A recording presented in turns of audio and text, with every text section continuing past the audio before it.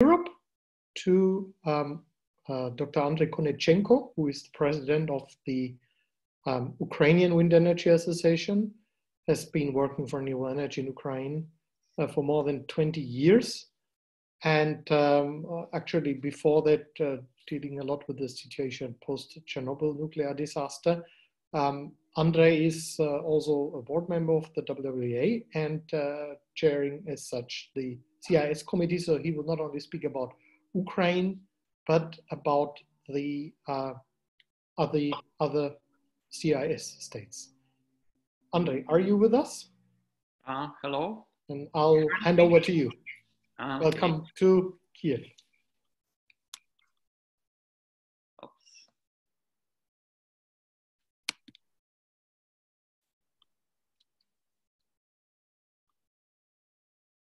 I think if you go down. Okay.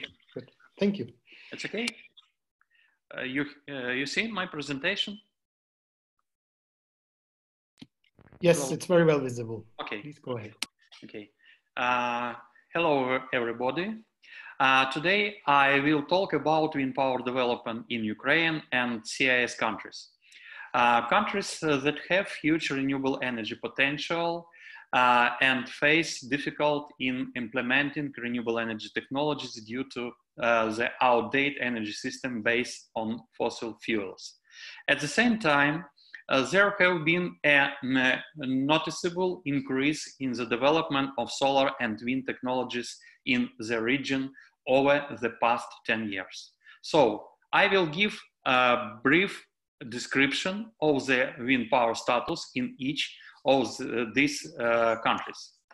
I have always said that the path to the world peace is paved with renewable energy sources, local environmental sound energy resources for which you do not need to fight.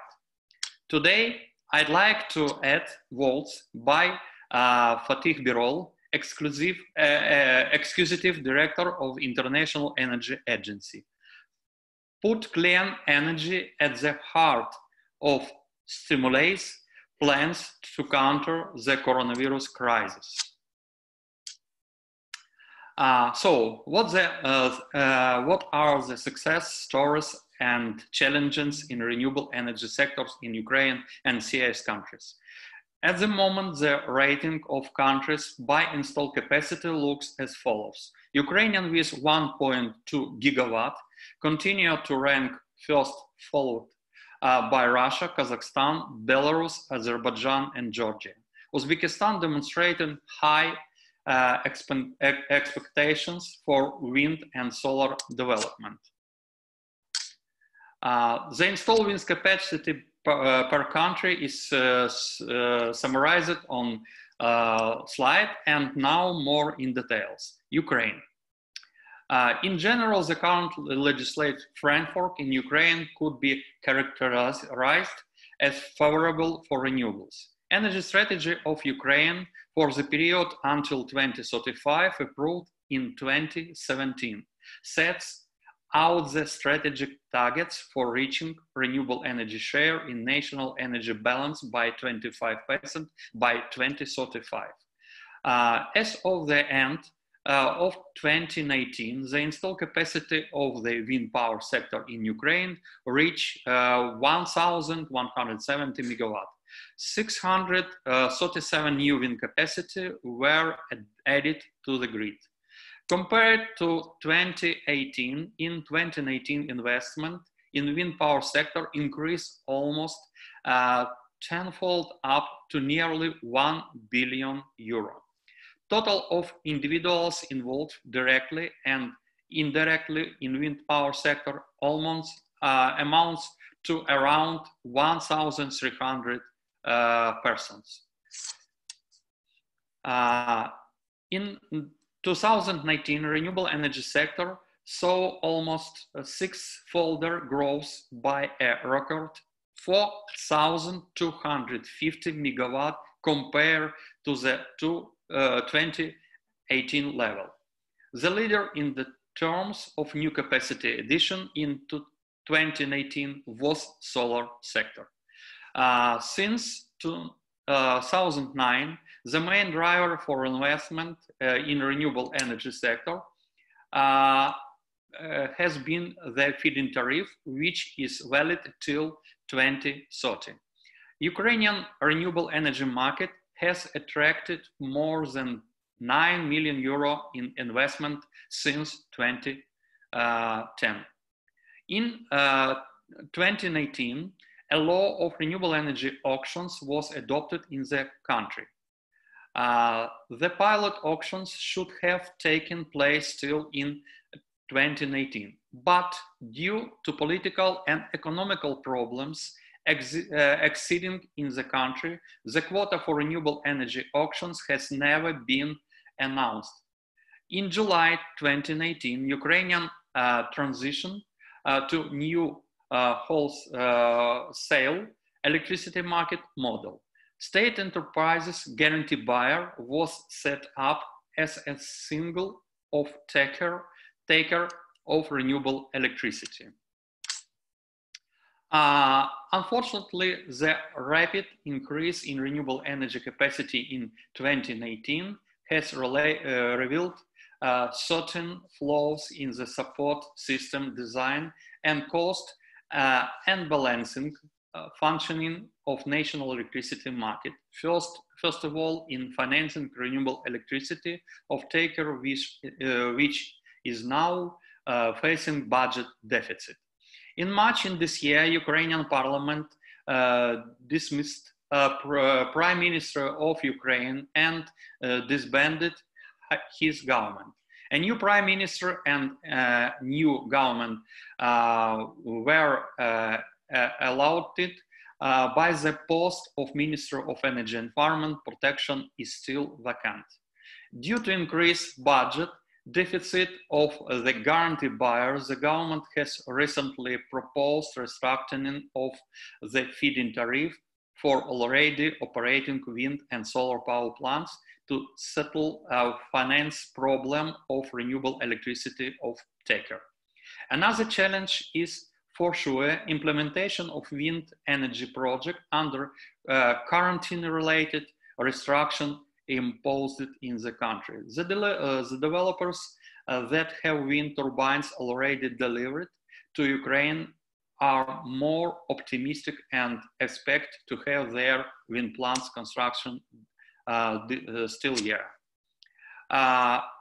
All this problem negatively affected to future wind growth rate. We expected to have 1,500 megawatt to be installed in Ukraine by the end 2020, and it's the optimistic scenario.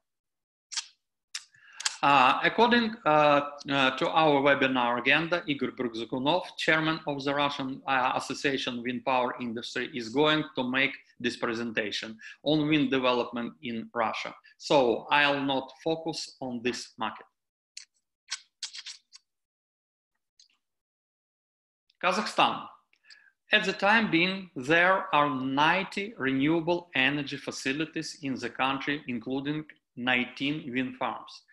Over 2019, Kazakhstan installed renewable energy capacity doubled from 531 megawatt in 2018 to 1,050 megawatt in 2019, of which 285 megawatt are wind power capacities.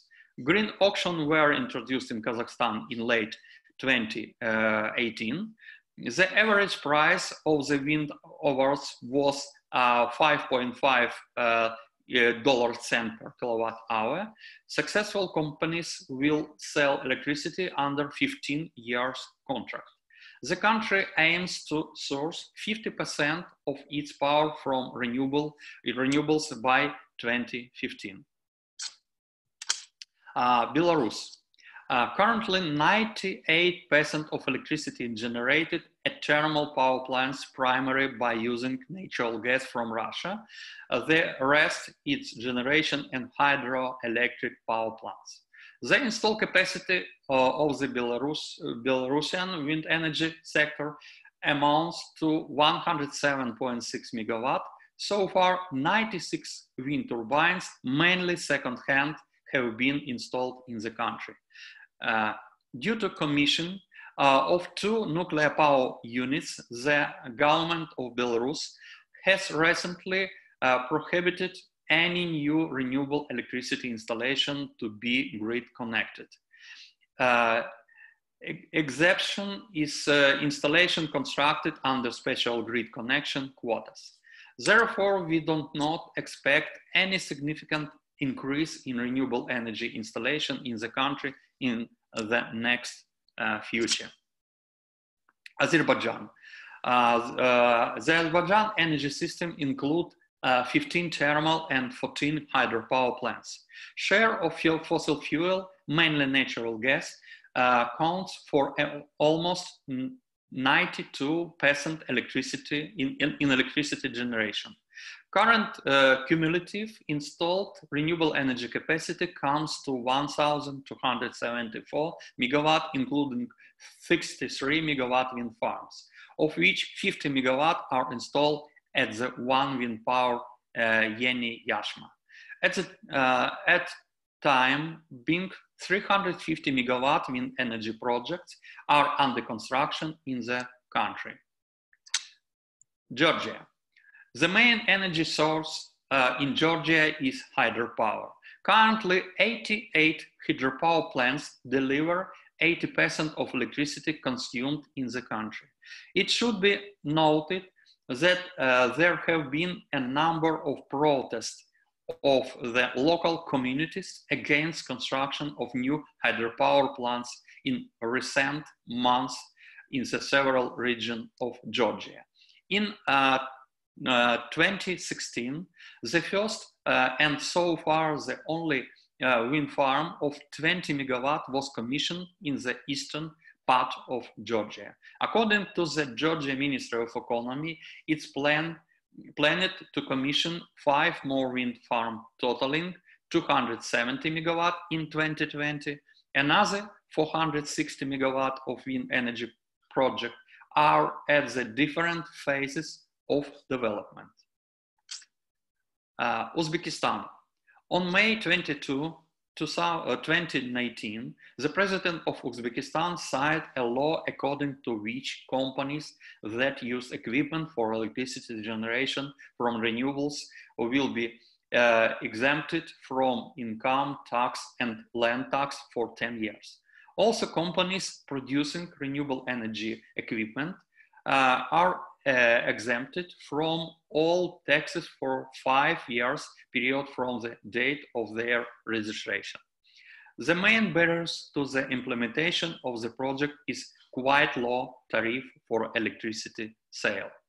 In early 2020, the Ministry of Energy of the Republic of Uzbekistan and ACWA Power Saudi Arabia signed a number of agreements for construction of wind power plants with capacity up to 1,000 megawatt. The investment are estimated at $1.1 billion. And some short information about another former Soviet Republic, Kyrgyzstan, Tajikistan, Armenia, and Turkmenistan. These countries do not have their own national strategies for the development of wind energy. At present, the energy sector of these countries are focused of their own resources, primary fossil fuel, except for Kyrgyzstan, which relies mainly on hydropower. Thank you very much for attention. Yeah, thank you so much, Andrei. That was a very good overview of many countries. Then let's just start right away because I see there is a question for you. Okay. A question from Soheb. What that is related to Ukraine, what options are being discussed to cut the feed-in tariff for wind power projects, and what is your association's position on that? And second part of the question, how the coronavirus situation impacting the construction activity in Ukraine and its potential impact for 2020-2021 installations? First of all, our association is a very activity and involved in all process. Discuss about situation in the renewable energy market. It's now we discuss about change law about feed-in tariff, because we have around 11 gigawatt proposed to the wind and solar.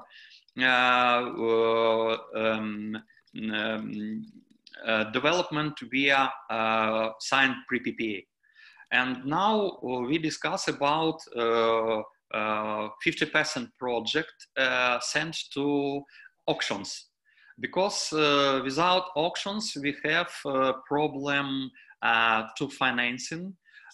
It's a biggest new project, because we have problem in the solar project.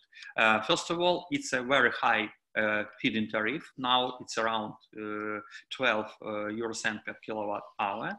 Wind now it's a 9 euro cent per kilowatt hour. And second, about coronavirus. It's now we have its real stopped market for construction and development. First of all, delay for delivery equipment from Europe. And second, now it's a stop all construction in the lands, because it's coronavirus stop activity for all working people. And next, it's a big discuss about what's about new law, because our association and Ukrainian European Energy Agency start mediation process together with European community, and full market proposed to our ministry change law and reduced feed-in tariff. Only problem in our country is absent Ministry on Energy and Environmental Protection. And only Ministry on Environmental Protection can make a decision about new law, and we wait, maybe tomorrow, maybe after tomorrow, will presentation new ministry in our country. Good, thank you, Andrei. I think these were two questions